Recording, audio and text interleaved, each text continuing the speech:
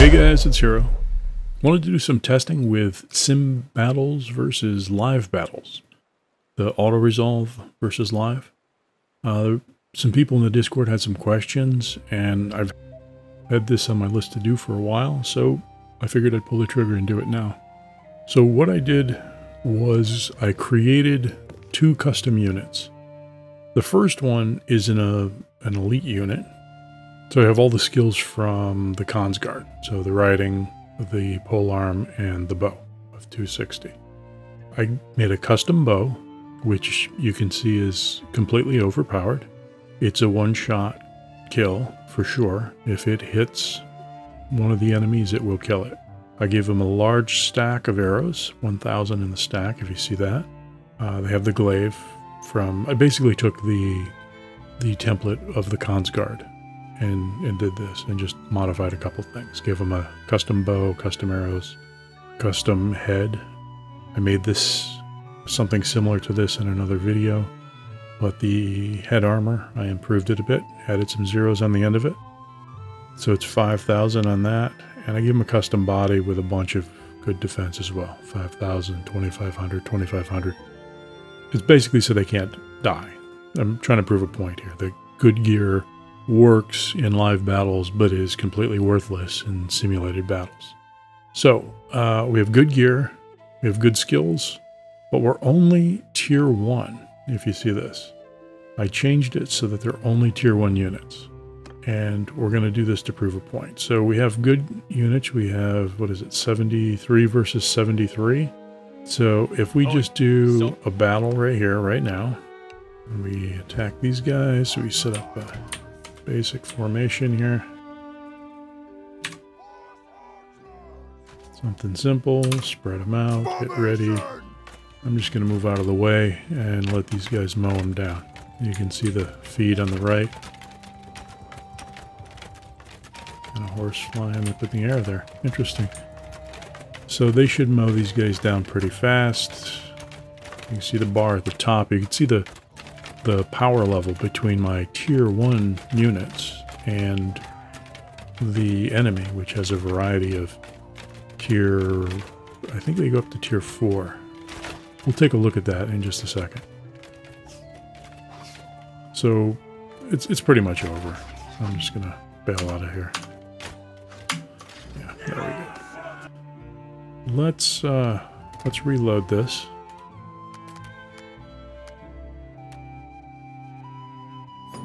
So, looking at the troops for this guy. Veterans, recruits, and experts. Are those guys all mounted? Let's take a look in the encyclopedia.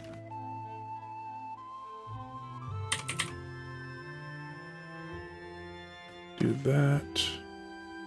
No, that's not what we wanted. We wanted to look at the troops.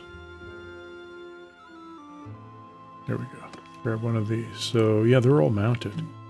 So, they're also tier 2. The recruits are tier 2, experts are tier 3, and the veterans are tier 4. So let's look at these guys again. So that's 40 units, 45 units that are a higher tier than mine, for sure. The Nomad is higher, Noble Sons are higher tier. Do they have any? Okay, 2 Sturgian recruits. So they have 2 tier 1 units. Everything else is tier 2 or higher. Okay, so 73 versus 73. We wipe them out pretty good. Let's cut our stack in half here. Go to 36. So they have a 2-to-1 advantage. Oi, sorry. And we'll jump in. Declare war. Let's see what the power level looks like now. Remove these banners. There we go. Yeah, so they're clearly going to win this fight. Clearly. Right? Up a little bit. Hit this. Just draw a little line. Hit ready. And then move out of their way. So you look at the stream of green on the right. See, this isn't going to take much longer either. This is 2-to-1. They have a 2-to-1 advantage over us. They also have mounted units. Should give them some type of an advantage.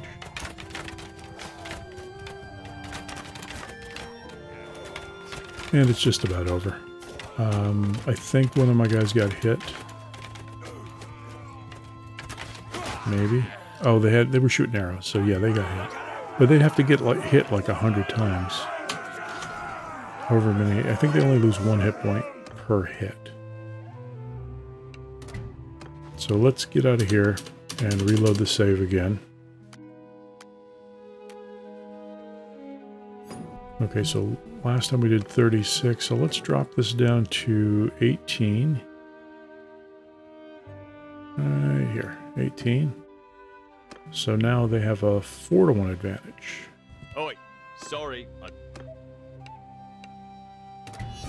Against my tier 1 units. Let's look at the power up here at the top. You can see they have that they're clearly going to win this fight. Hear me! Oh, I can't even set up my units. I don't have enough. I don't have enough to see that first menu. Need to have at least 20 units. So we only have 18. Looks like the horses are finally going to reach the line. Maybe. Yep, there we go. All right. All done. Don't attack me, guys. We haven't lost any units yet. 4-to-1 advantage they have over us. My measly tier 1 units. So this is no surprise, I'm sure. Anyone watching this, you're not surprised. If you give some units overpowered weapons, they're going to win. Right? I mean, I'm just proving the point here. But it should be no surprise to anyone. It'll take a few more moments here, but I think we'll just skip it. Okay, so let's load the save again. So now it's 73 versus 73. And we're not going to do a live battle. I'm going to take all of my tier 1 units against his he only has what, 2 tier 1 units? Everything else is tier 2 and higher. He has the mounted bonus because he has 47 cavalry and 12 horse archers. So he has that bonus going into an auto resolve. I don't have that. Whoops. Stop. Why is it clicking the wrong one? Thank you. So I'm going to do send troops. Fast forward. And I lose. So we killed 44 of their troops. 44 of their 72. Is that the way this works? Yeah. We'll leave this and reload. So 73 versus 73. We'll run it again. I'll do send troops, fast forward, and we lose again. Of course we do. We have 73 tier 1 units against 73, well, yeah, practically 73 tier 2 and higher units. So it's no surprise in an auto resolve that we lose every time.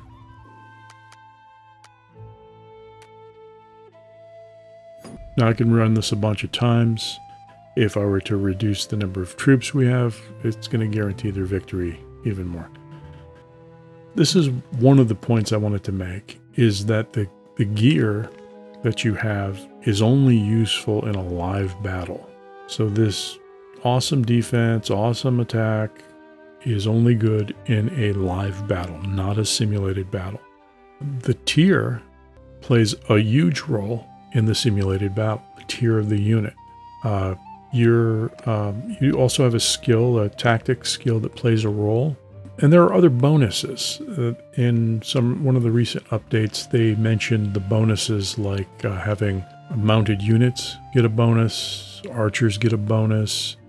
Depending on the terrain you're on, if you're in snow or mud, horses get a penalty instead of a bonus.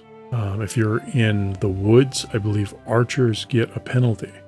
Horses get a penalty as well. So horses, we're in the middle of a wide open field here, so the horses have a bonus. And I found these guys on purpose because most of them are mounted. So they get a bonus. So the next thing we should look at is the opposite of these units. So these units are tier 1 but with elite gear. Let's look at these units who are the opposite of that. And we'll just stack some up here. Instead of typing out a command, I'm just doing this.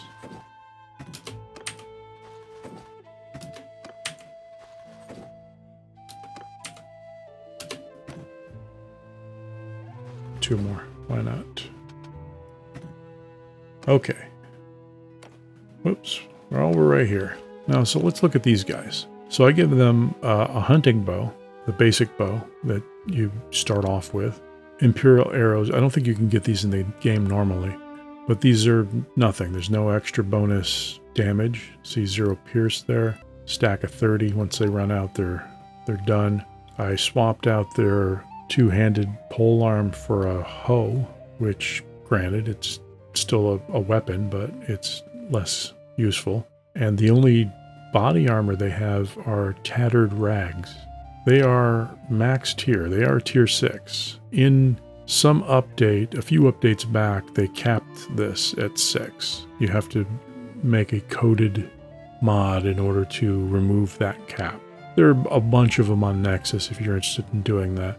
It used to be 7, but they changed it to 6.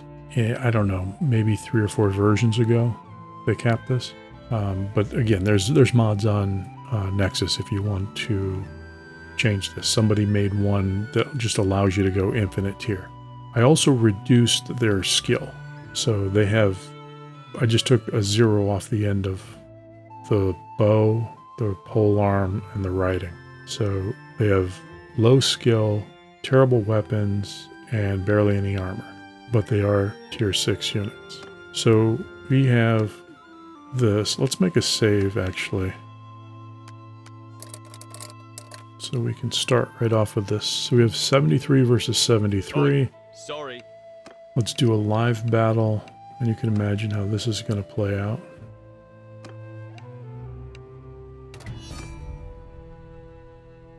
So we have terrible units. We'll pretend like I'm gonna win though. We'll just do the same line as we did before. Now if you look at the power balance at the top, you can see we have a huge advantage because we have all tier 6 units. Everything in our army, our force is tier 6. They're not. I don't think they have any tier 6 units at all. I think at most it's a tier 4. The game thinks that we have a huge advantage. The downside is we have terrible units. They're just not equipped for battle. They really aren't. So these guys on horses charging in are going to start wiping out a lot of my men. We're getting a lot of green. We're getting a lot of hits. So 73 versus 73. This could take a while. I should have set up RTS mod so I could have sped this up, but I did not install it.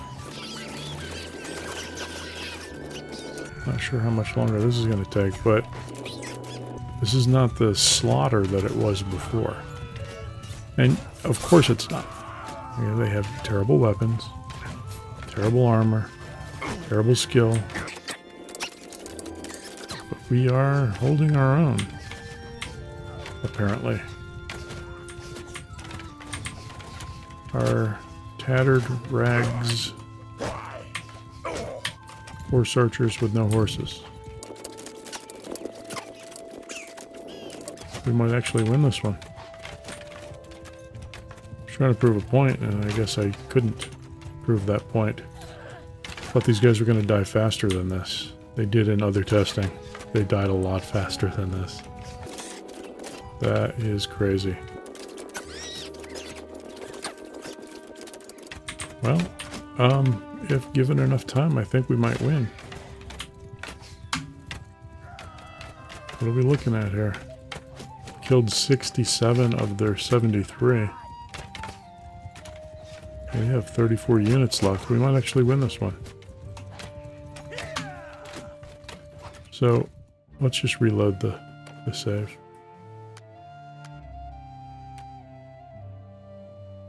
So it was not a blowout, 73 versus 73. But if we dropped it down to 36... Oi, sorry. And went in. Let's see what this does.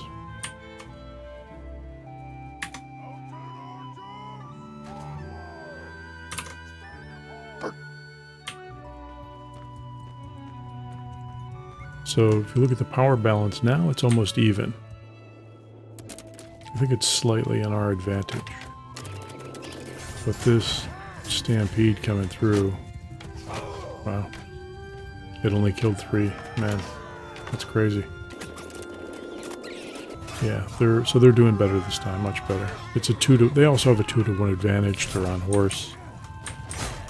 You would expect them to win this battle for sure.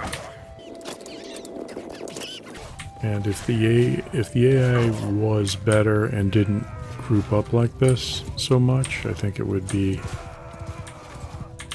more of a slaughter. Yeah, so they're going to win this one. No point in playing it out. They're going to win.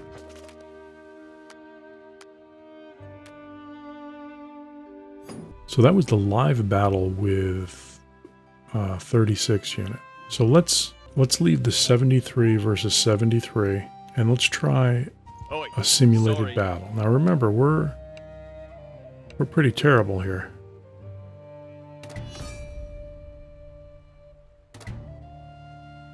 The power balance is in our favor, as you can see here. So if we send the troops, it should be a blowout. Yeah. See, we still have 61 troops left, and we wiped them out. Let's reload the save. Okay, so that was 73 versus 73. So let's cut this in half. Now we won pretty easily. But again, we have terrible weapons. We didn't win that bad or that good in a live battle. It took a long time, of course. Simulated battles don't take that long. But it took a while, and it was a little sketchy. We didn't know if we were going to win. Now they have a 2-to-1 troop advantage. Oi, sorry. They're on horse. They're on the plain, so the horses come into play. Let's look at the power balance now. It's almost even. You can see it's almost even. We have a slight advantage with only 36 tier 6 units. So if we do send the troops, fast forward. So we won this one. I think if we play this one a few times, they might win it.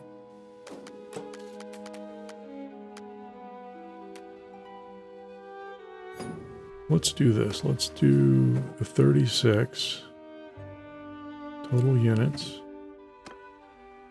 And then we'll get right up in their face to this point, and then we'll make a save right here. So now if we send troops, fast forward, we win. We still have 18 units left. If we do this a few more times,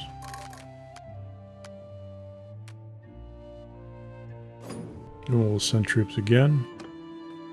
Fast forward, 18 troops. Remember when we did the 36 versus 73, they beat us, or were going to beat us. I think I cut it short because it was just taking too long. But they were on the road to beating us because these troops are terrible in a live battle. But just because they are tier 6 units, we get an advantage in the auto result. So the tier alone is a huge advantage. There are other bonuses. There's perks There's a bunch of stuff in the tactics skill tree to give you bonuses for simulated battles. There are, I'm not sure if these things are written anywhere other than maybe on the forum, but things like horses on flat ground on a dry day, they have an advantage. I'm not sure what that advantage is exactly. It used to be like a 20% advantage of that unit beating another unit. So this is what I wanted to show, is that armor is basically useless in auto-resolve. What does this actually mean? Well, it means don't worry about the quality of the gear that you have on, say, companions when you send them out on a caravan, because the quality doesn't play a role. With companions, whatever weapon you put in that first slot, I'll show you what I'm talking about. Whatever weapon you put in this first slot here will determine what type of unit they are. So if you put, in my case, because I have a crossbow, they're a ranged weapon, I'm considered a horse archer. By default, the game will see me as a horse archer and put me in the horse archer range and give me, if I were to actually participate in simulated battles, which the player never does, if this were a companion, say, and I gave them a crossbow, they would be a mounted archer, and they would get any bonuses, say for the archer bonus and the mounted bonus. You don't even have to give them arrows. You just have to give them a bow, and they're a mounted archer, and they get those bonuses.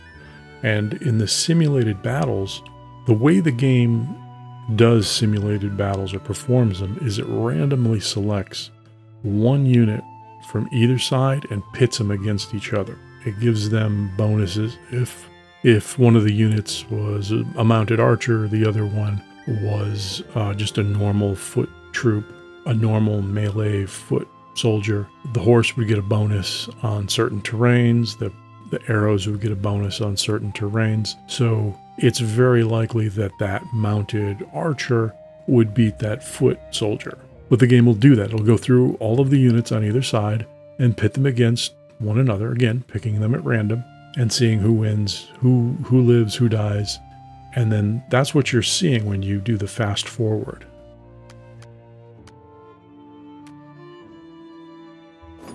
When you do this right here, that's what's happening. The game is calculating, putting units against one another and seeing who wins and who dies and so forth. So I'll do another video in the future where I'll break down the actual code and what factors play a role and how much those factors are weighted in the calculation and so forth. But this is basically to answer that question. There was a couple people in Discord, and I also got some private messages from people asking more questions about it. This was just to show you that armor has zero effect in simulated battles. So don't worry about the armor itself, worry about the tier of the soldier. And I made a video a while back about the best units in the game. Kind of a joke, is the best units in the game are max tier units, basically to spoil that video for you. And that's the point I'm trying to make here. If you're going to do auto-resolve battles, always have max tier units. Don't use recruits in auto-resolve. Just get max tier units, let the game pit them against the lower tier units and win. So that's it. If you have any questions, let me know in the comments. Thanks for watching. Peace out.